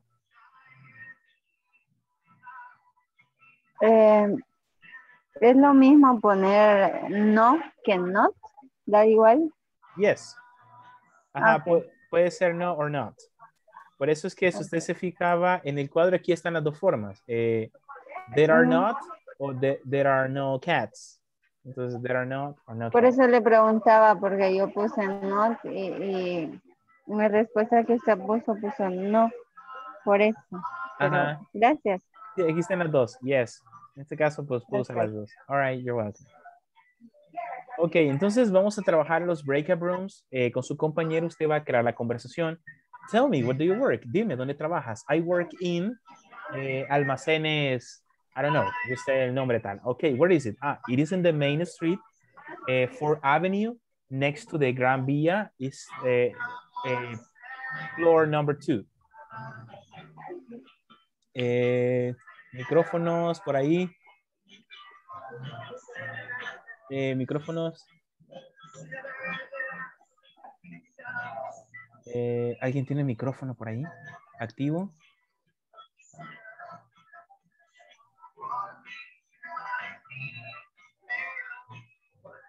Hello. ¿Pueden apagar micrófonos por ahí?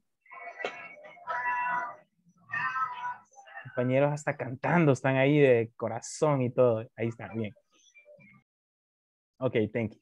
Estábamos emocionados ahí todos. Ok, let's continue. Ok, so we're going to work with this. Vamos a trabajar en parejas y usted va a completar. Where is it? Oh, es en tal lugar. And you, where do you work? Well, I work in the Washington, D.C. school. Ah, okay. And it is in the main street. All right, thank you. Entonces, eso es lo que vamos a hacer en este momento. Así que lo vamos a trabajar en parejas. And one group is going to be in trios. Okay, questions about what you have to do. Una pregunta, ¿tienen preguntas antes que nos vayamos ya a completar esta conversación?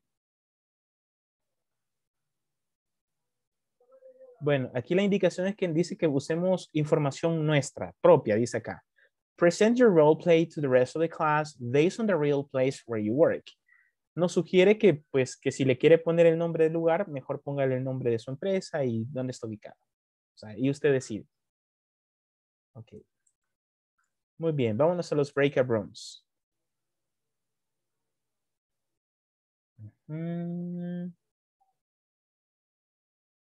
Vamos a hacer un pequeño cambio. Vamos a hacer un cambio. One second.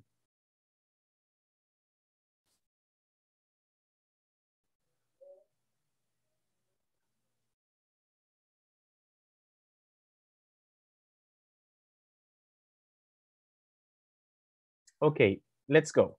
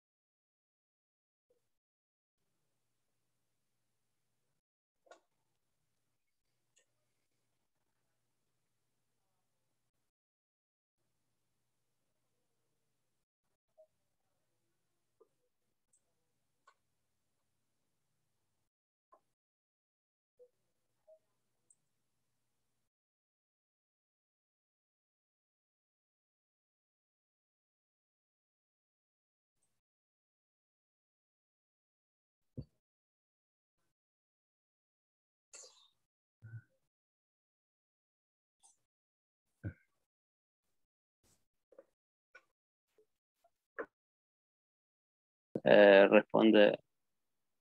Bank of America. Ajá. I work in Bank of America. Okay. Where is it? Ahí usted responde. It is. Da la dirección y luego usted me hace la pregunta mía, que dónde trabajo. Address. It is.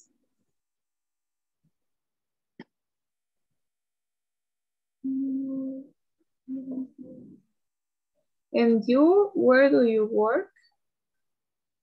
And you, where do you work? Ajá, entonces yo le digo, well, I work en Versiones Lemos. Y entonces usted me dice, where is it? Ya le doy la dirección. Ajá, ok. Si gusta, comencemos. Okay. Sí, ya está lista.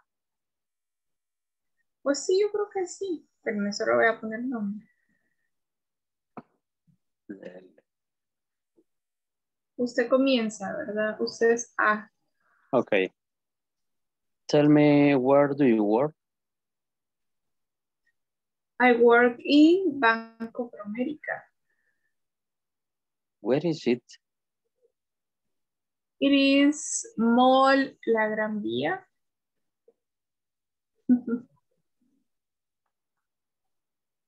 And you, where do you work? Well, I work in Versiones Lemos. Okay. And where is it? It's highway to Quesaltepeque in front of Lactosa next to residential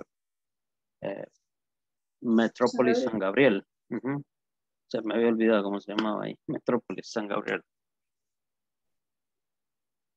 Highway to Quesaltepeque, ¿verdad? Ajá, highway to Quesaltepeque. In front of Lactosa.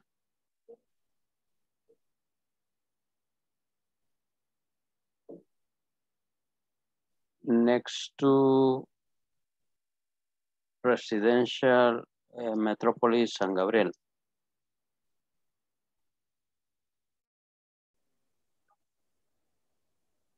I work in Claro El Salvador company.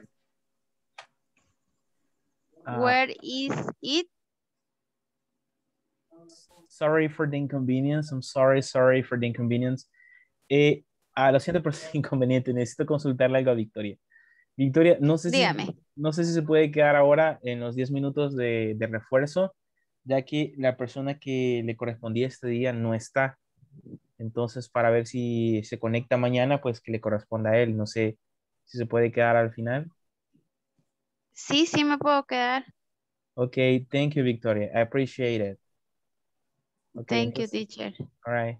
Okay, I'm sorry, guys. Continue. Continue, Victoria.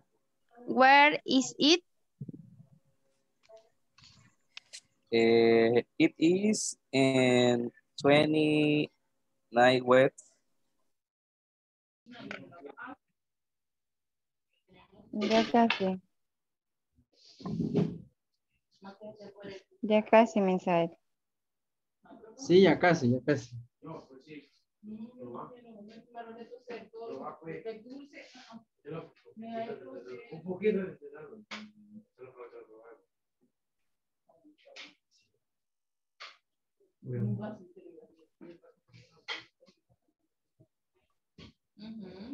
No, a vos te lo estoy dejando.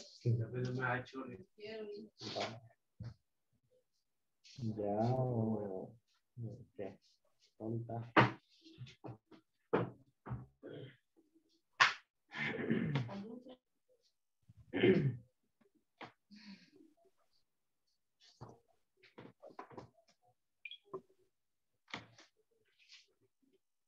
Me avisa cuando ya esté listo.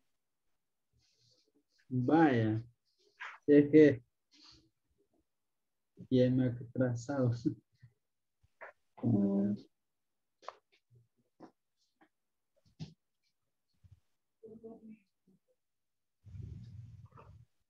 Where is, O sea,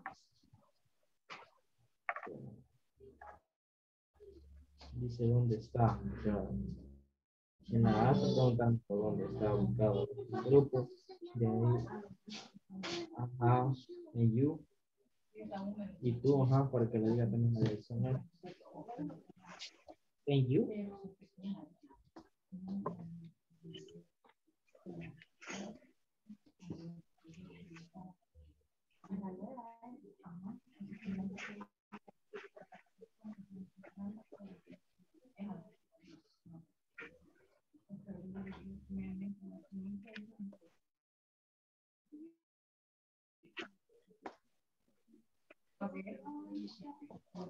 ¿qué puso ahí en it is? ¿Qué sería es? La dirección. Ajá, No. qué raro porque esta pregunta Donde está sería la diciendo dirección sería where is it? Abajo Y responde, y si es, y dice la dirección. Ah. Lo que pregunta primero.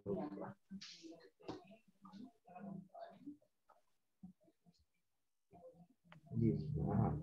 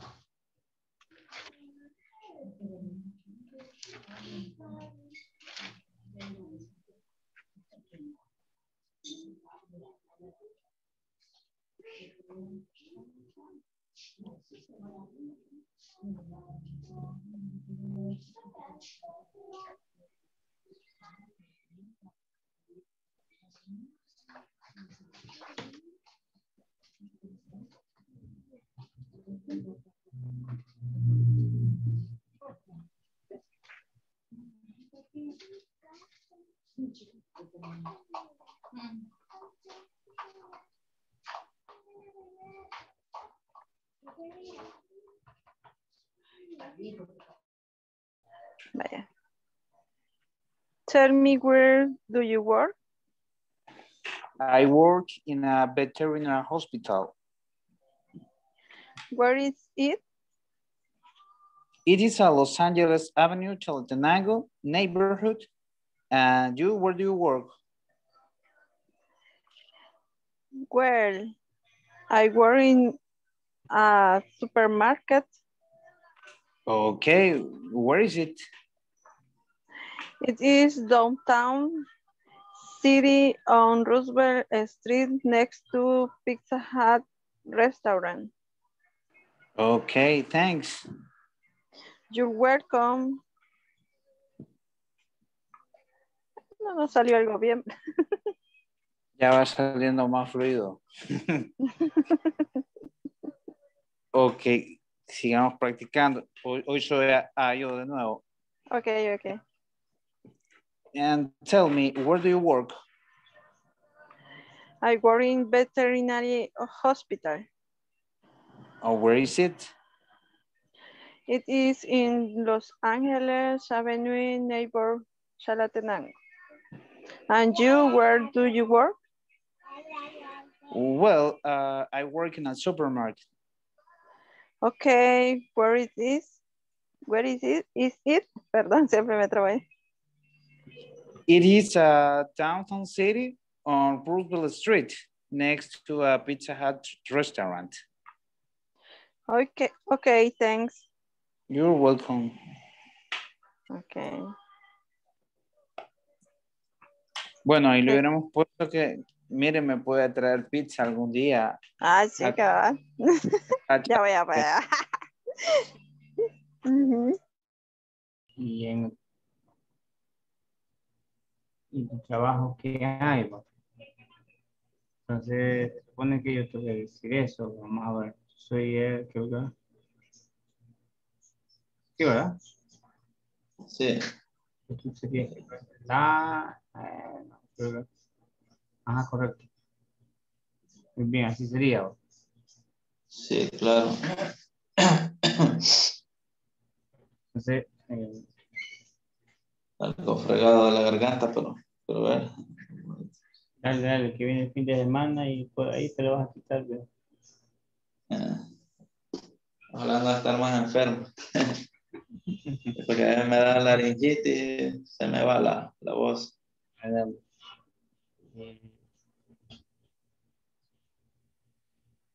Entonces ahí sería, ¿qué es lo que hay? Personal cotizando materiales, otros haciendo presupuestos.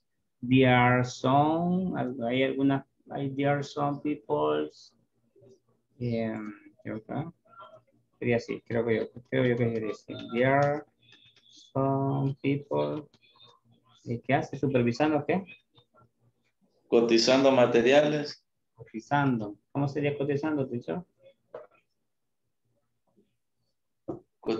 No sé cómo es cotizar. ¿Cómo se dice cotizar, teacher? Code. Hello, I'm sorry. Me decía, se escribe acá, quote, like this. Yes. Look at the chat. Quote. That's the word. Quote. Quote. Yeah, eso significa cotizar, como poner un precio, valorar. So that is quote. Yes. That is quote.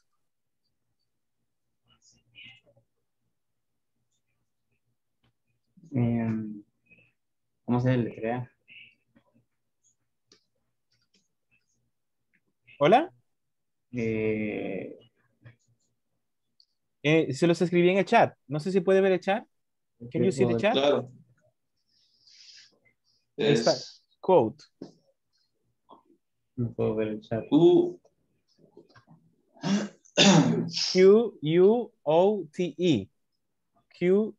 Quote. Aquí está en el chat. Quote.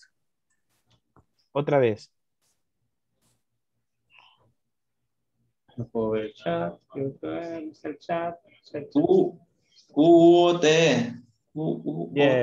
Yes, quote. Yes. Bueno, vamos a regresar.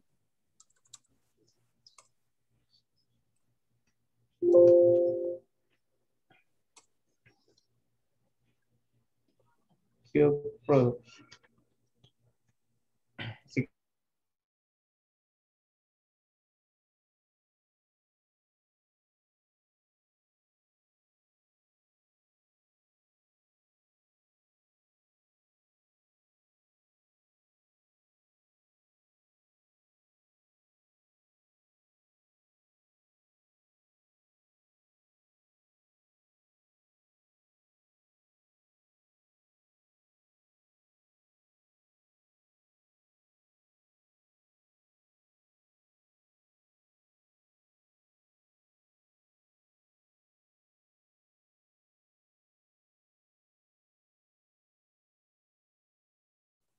Okay, we're back. Most of us. Hay algunos todavía que se han quedado esperando ya. Bueno, 4, 6, 6.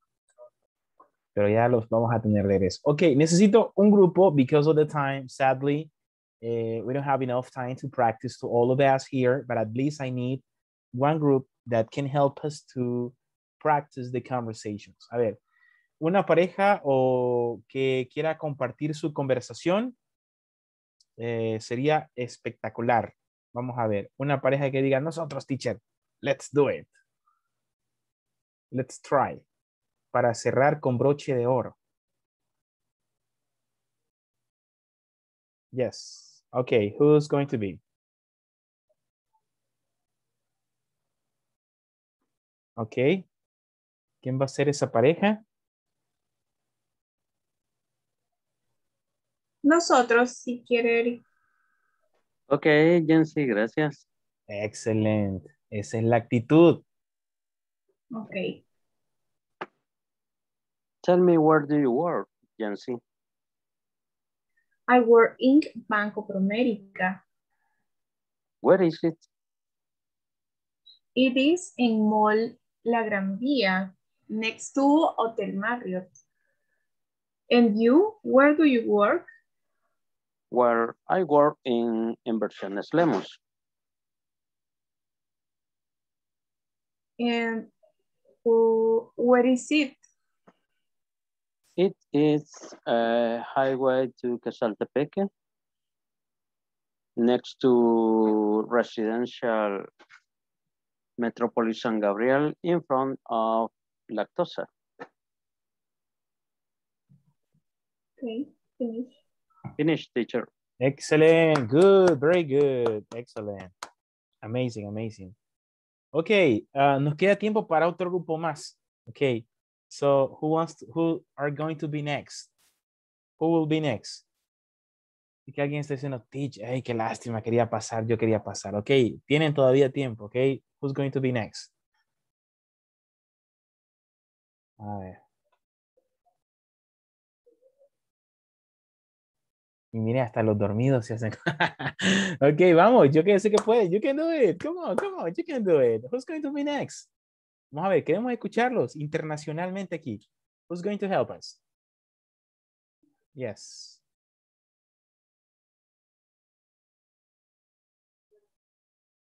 Carlos, ¿estará por ahí? Carlos Eduardo? Sí. Okay, Carlos. Yeah, he's there. He's Carlos. Nice, Karen. Solo pongo las preguntas. Espera. Vaya. Tell me, where do you work? ¿Qué pasó? I work El Salvador Company.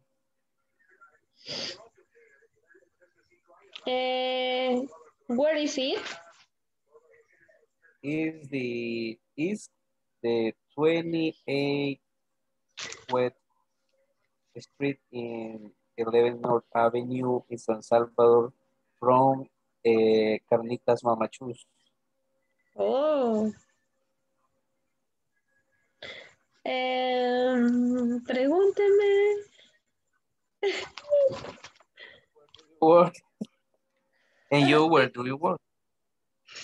I work at Constructora Medina.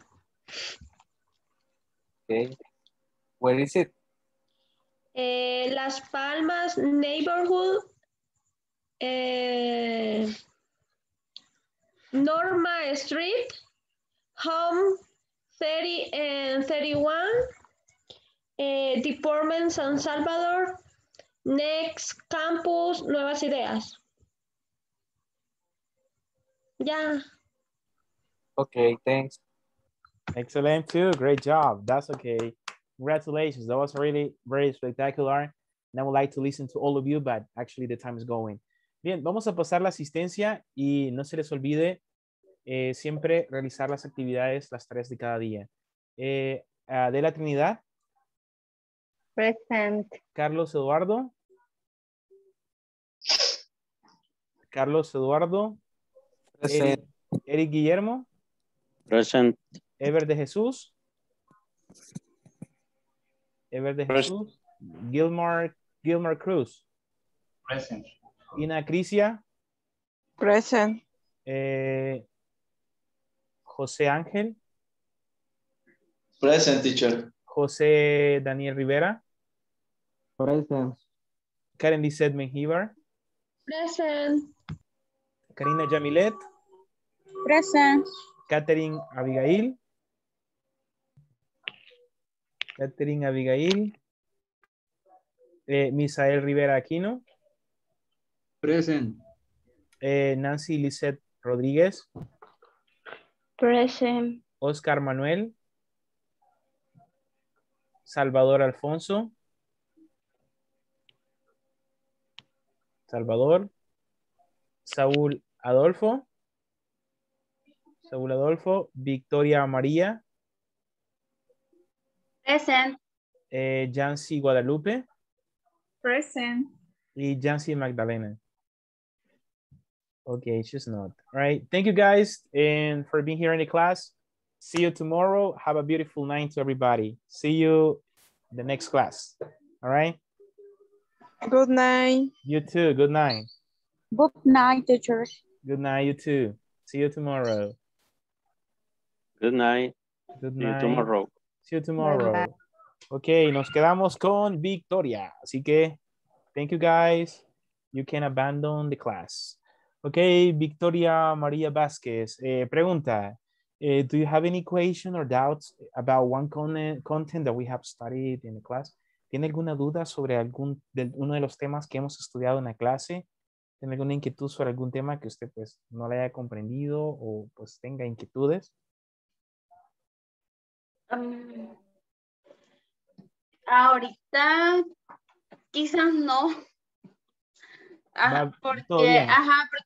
Es que sí, o sea, sí surgen inquietudes o surgen a veces preguntas, pero ya cuando estoy como haciendo los ejercicios o cuando estoy haciendo las actividades, ¿verdad? Yo me pongo a buscar en las presentaciones ahí para tratar de irme ayudando porque el inglés, bueno, creo que ya notó, ¿verdad? Que hasta trato de no hablar porque me cuesta un montón y pero sí, ahorita dudas en este momento no se me ocurre ninguna. Ok, great. Entonces, claro, este es un proceso donde vamos paso a paso, pero cuéntanos un poquito su experiencia, cómo se ha sentido, have you been, cómo ha visto los temas, cómo ha visto la forma, cómo ha visto su aprendizaje en este tiempo, porque ya estamos 3 weeks, casi terminar, y cómo ha sido este tiempo para usted en su aprendizaje. Pues la verdad me ha gustado bastante. Mire, yo sinceramente, como le decía, para el inglés, ¿verdad? Soy bastante que no me entra mucho, pero ahí voy tratando. De hecho, yo los primeros días soy compañera de trabajo de Adela Trinidad y entonces yo le decía a ella, bueno, señor, se queda sola porque yo creo que no, pero sí, a medida que fue pasando el tiempo, creo que solo he faltado por motivos, ¿verdad? Mayores, pero me ha gustado. A veces creo que eso de formar los grupos, o ¿cómo dice usted? Break room. Ajá. Grupos separados. Ajá. Vaya, eso ayuda bastante porque ya estar como en confianza con los compañeros y todo. Y a veces también hace como que se sienta menos el tiempo con eso, porque uno se siente más cómodo y a veces toca con compañeros mero divertidos y ahí aprendiendo y riéndonos con ellos. Así que sí, me ha gustado bastante. Y bueno, espero lograr las notas para poder terminar. Así es, eso es importante. ¿Ha sentido un avance? ¿Cuáles son aquellas áreas que usted considera pues que tiene que mejorar? Por ejemplo, listening, reading o algunas que usted diga que le gustaría fortalecer más.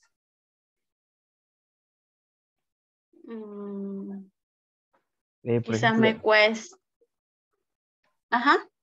Siga, sorry.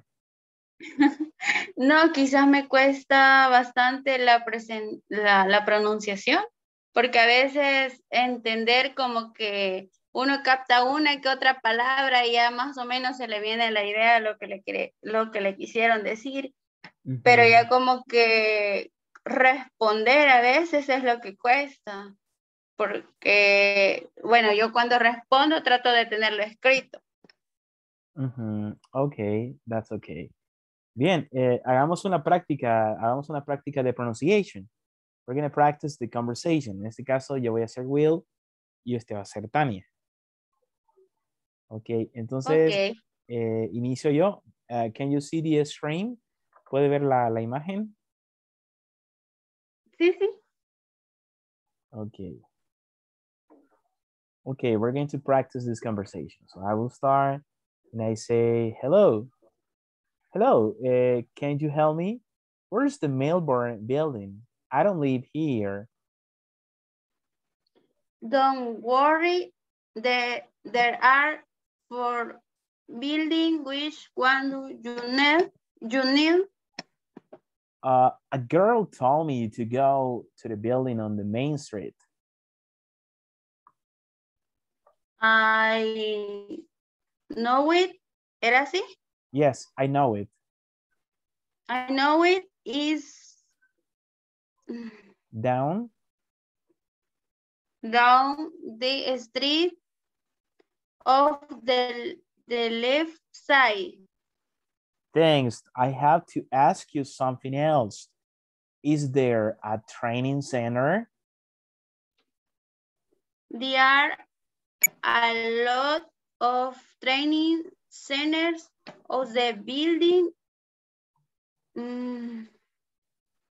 Between Main and King Street. I have some interviews there. Thank you again. Bye bye.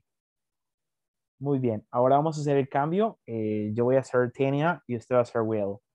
So you can start. Okay. Hello. Can you help me? What is the Melbourne building? I don't live here. Here. Yeah, Melbourne. Okay. Melbourne building. Okay. Don't worry. Melbourne building. Don't worry. There are 4 buildings. Which one do you need? A girl told me, ese se lee unido, ¿verdad? Told me. A girl told me to go to the building on Main Street. Ok, vamos a ver una vez más. A girl told me to go to the building on Main Street. A girl. Yes. A girl told me to, es que ese es como más rápido, ¿verdad? No, puede ser ¿Me lo puedo volver a repetir? A girl told me to go to the building on Main Street. Ok. A girl told me to go. A girl told me to go to the building on Main Street. I know it. It's down the street on the left side. Thanks. I have to ask you something else. Is there a training center? I have to ask you something else. Something else. Yes. There are a lot of training centers on the building between Main and King Street. I have some interviews there. Thank you again. Bye-bye. Thank you again. Thank you again. Thank you. Thank you, es que yo siempre lo he dicho así por molestar y se me ha quedado y... No, pues no, Sí, thank you again, right? Okay. Ajá. Okay, that's good. That was actually good. It's about practice, so that's important. Es importante siempre la práctica y pues nos va a ayudar muchísimo. Entonces, pues le agradezco mucho por su tiempo. Continúa así. Tiene una gran labor de ser bilingual teacher y eso es bastante bueno porque además de enseñar, pues va a saber inglés y eso es una gran ventaja dentro de una institución educativa porque usted pues tiene una doble o triple función. Así que congratulations. Keep it up working so hard. And see you tomorrow in the class. Así que thank you for the time. Have a beautiful night. Gracias a usted, teacher. Adiós. Thank you. Buenas Goodbye. noches. Good night.